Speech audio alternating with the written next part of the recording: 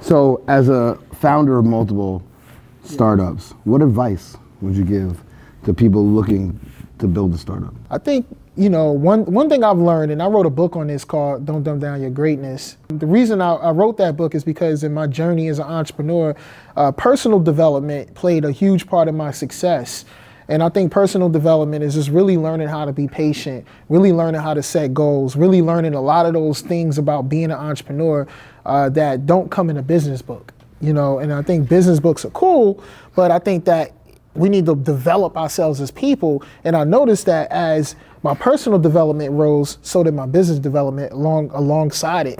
And it was just some things that just came natural. Being magnetic, networking, doing things of that nature. When you're confident, you love yourself, you approach the whole situation differently. You're more outward, you're more outgoing, you're more talkative. People like you more. Those are things that you need to succeed in business. And I think that personally developing yourself is the key to success.